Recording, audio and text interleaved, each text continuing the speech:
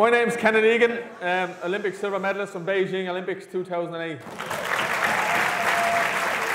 I'm here today to talk to you guys about discipline, determination and having a dream. It took me 18 years to reach the Olympics. That's a long, long time. I had my ups and my downs. I wanted to retire many a times. But I didn't retire. I got back into the gym. I was willing to learn. I wanted to learn. I wanted to be the best Irish senior boxer in this country. I wanted to be the best ever. I got back to work, got back training, kept learning. Accept your mistakes, but learn from them. And I have made many of mistakes in my life, inside and outside the ring, but I've learned from every one of them. If you don't learn from your mistakes, you're going around in circles. How did you take up boxing? When I was 8 years of age, my oldest brother, William, he was probably 16 at the time, he was boxing in the local club, and he brought me over. So he was Irish champion for a few years. He never really amounted to being an Olympian or anything, but he was my inspiration. He got me into the club at 8 years of age, and it started from there. But I'm funny, I have friends that play hurling.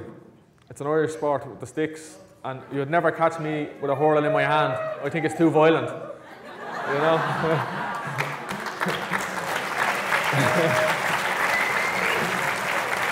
During your journey, what was your greatest fear?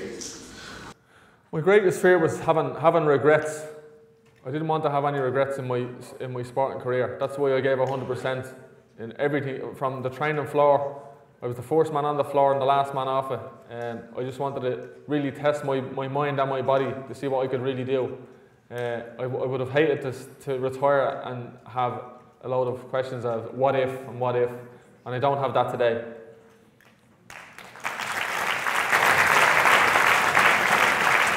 Day one to the day you finished, what was that one thing that kept you going?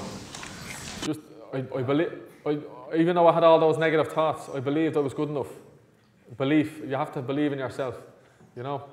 And I always wanted to learn. I was asking my coaches hundreds of questions. They were sick of listening to me, because I was asking them, how do you do this, and what have I done this, and if I move that way, or move that way, or move my head this way, or, you know, I was constantly asking for information all the time. And, you know, so now I was saying, ask a question and be a fool for a second. Don't ask the question and you'll be a fool for life.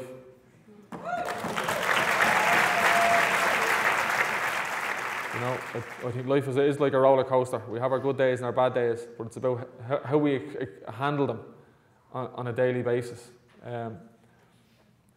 So I wish us all the best of luck, and thanks very much for listening. All right. Thank you.